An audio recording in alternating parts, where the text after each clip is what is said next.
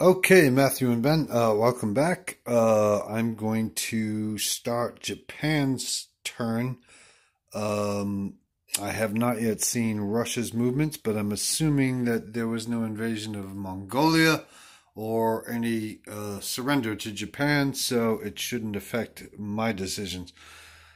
First thing I'm going to do is remove the giant wine glass from the Central Pacific so as not to lead China to believe they're being invaded by a glass of Cabernet. And secondly, I'll announce my purchasing intentions. I'm going to buy 2 transports, 1 tank, and 2 men to my knowledge. And I don't claim to have a strong grasp of mathematics, but that should come in under their IPC earning value. I'll work that out later in the overview. Anyway, moving on, we're going to start with what was originally going to be an invasion of French Indochina. I was, however, not aware of the consequences for bonus IPCs associated with that move, and Ben kindly and chivalrously brought that to my attention, so we're gonna call that off. Anyway, moving from Guangxi, all the units there, 3 infantry and 1 artillery into Yunnan, as well as 1 fighter and 1 tactical bomber, which came from Guangxi. You can follow that arrow up from Guangxi. From Guangxi into Hunan, invading Hunan and attacking the 2 infantry there with 3 men, 1 artillery unit, and 2 bombers, which, if you follow this line up, go from Japan. The intention there is to land in Guangxi, as well as these 2 units here. Moving a little further north, I'm going to move from, forgive the pronunciation, Jiangsu into Yanhui. I don't know. You take a stab at it. I'm Irish. I got some problems. Anyway, also Shatong, all the units there are going to move forward as well. Into Shahar, everything is going to come from Jahal. That's currently there. That's 2 men and 1 artillery unit, as well as a blitzing move from Manchuria by the mechanized division through Jahal into Shahar. Again, no intention to declare war against Russia. And I believe that's it. I will separate this video from my non-combat moves, but as far as hostilities are concerned, that's as far as we go. So we'll get started right away. The attack on Yunnan. 3 men, 1 artillery, 1 fighter, and 1 tactical bomber against 4 infantry, forgive me. Anyway, let's get started.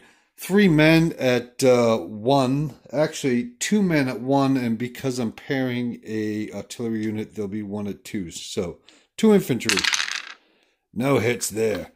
1 artillery support, bonded infantry unit, he hits, and 1 artillery unit, he hits as well. That's 2 hits.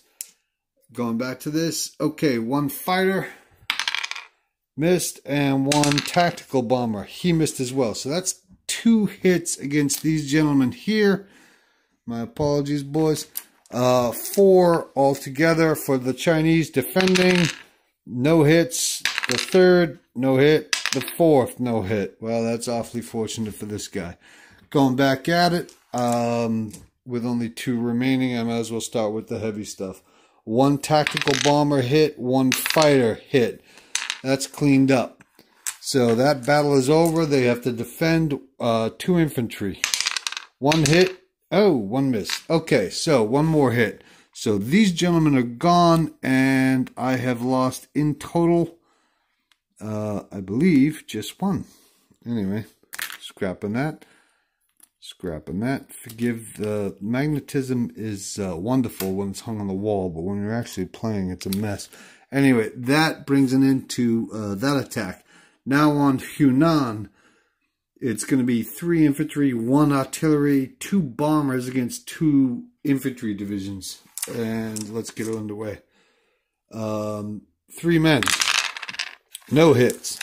1 artillery unit, one,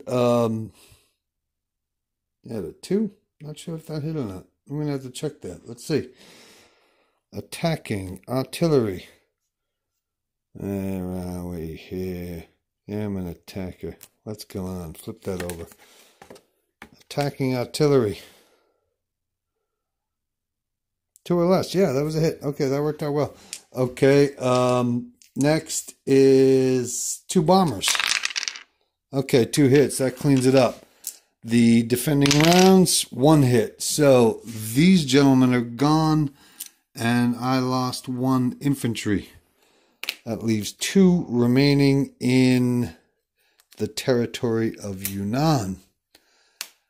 Those bombers will land here in Guangxi.